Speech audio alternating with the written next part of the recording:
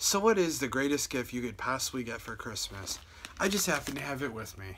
But before I open it, I'm going to tell you a little story that sort of has to do with this. And it might not make sense at first, but it's going to.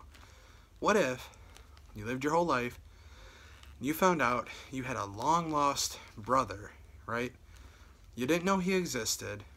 You find out, well, I guess somehow something happened to where I actually had a brother. You would stop at nothing to know absolutely everything about him. You'd want to know what happened throughout his life, what he does, what he thinks, how he acts, everything imaginable. You would want to know absolutely everything about this person because it's somebody that has to do with family and you've never known him your whole life. So here it is. Why is that so relevant? Let's rip this open. Let's see what's inside here. Okay. Here. Alright. It's in bad condition, obviously, but this is a Bible. Now, why in the world would that be considered the greatest gift ever? Here's the thing. This is the history of between God and man. Okay, up until the days of the apostles. And of course it talks about the end of the world, the end times. But here's the thing. God, let me sit that down. God created you, right? Okay, now your mom and dad, they had a child. That's you, okay, right? Obviously. But they didn't actually make you. The Spirit of God, God created man and God created woman, right? It's not just you and a person have a child. It's you were created by God, is the point that I'm trying to make here, right? So you can look at him as the sense of a father figure because he's the one that created you, right? So like I was saying about having a long-lost brother, why wouldn't you want to know absolutely everything about him? Sorry, my breathing's a little off. It's hot in here. Anyway, why wouldn't you want to know everything? You'd want to know, why did he create me? Why am I here? What is the purpose of life? There has to be more than simply getting married, having kids, going on to the next generation, getting old, dying off.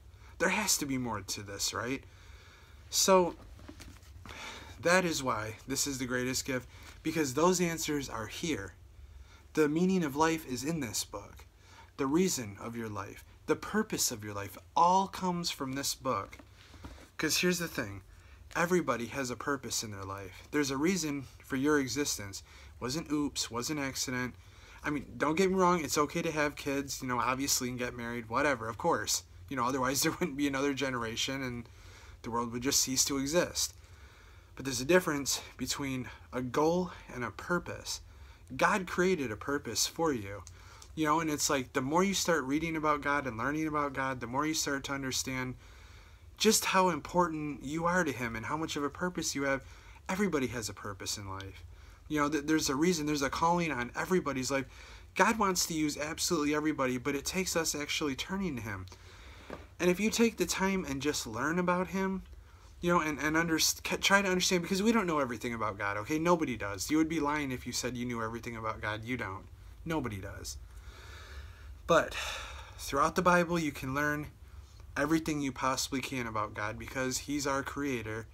The greatest gift you can possibly be given or have would be the Bible because it's the starting point and it's the instruction manual. It's basically not just the history, but it's a love letter from God to man. Because what you'll notice in a lot of these stories is a lot of these people are living okay lives. Things go wrong, but they stick with God.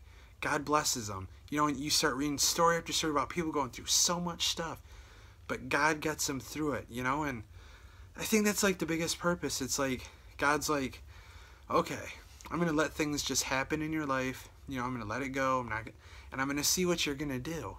And if you turn to me and follow me, because life isn't perfect. God didn't design it to be perfect.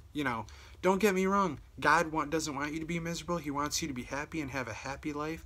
But at the same time, he wants to see an interest. Because the Bible is about a relationship between man and God. Like I was saying about how it's a love letter from God to man. It's a relationship that you start reading throughout the Bible. That's the point of prayer and reading God's word, going to church, hearing preaching about God's word, learning more and more, getting more and more involved and attached to God. You know, and it's like, of all gifts you could possibly get, the Bible is the most important gift you can get. You know, and if you don't have one and someone doesn't give you one, go buy one, because it's the best item you could possibly own. It's the only item. Well, you need clothes and food and stuff, of course, but I'm just saying it's the most important item you could possibly have. So, you know, just wanted to show you what the greatest gift actually is. And if you are interested in relationship with God, and you know you're having trouble understanding or just want a better understanding, go to on a computer and type in upci.org or UPC church locator and find a church in your location, to where you can learn more and start to understand that you have a long lost brother. You know, I mean, well, he's not your brother, but he's God. But I'm saying it's like having a long lost brother. Go and learn about him, because deep down inside, everybody has a curiosity. You know, we kind of ignore it and maybe push it to the side, but it's there. There's a real curiosity there.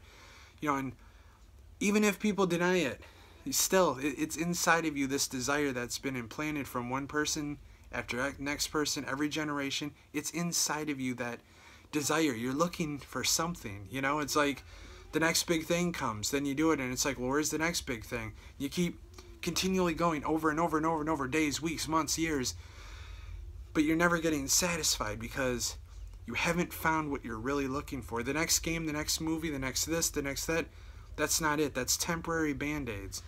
This is what you're really looking for. This is the actual answer to all of your questions. This is what you're really looking for the whole time.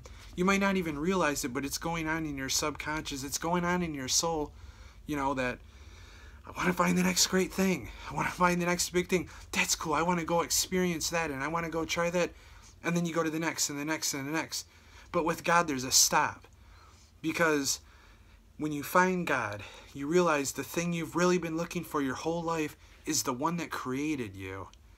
You know, and then that emptiness that you're feeling, that you're trying to fill, that void over and over, will actually be filled by God, because you found what you've been searching for your whole life.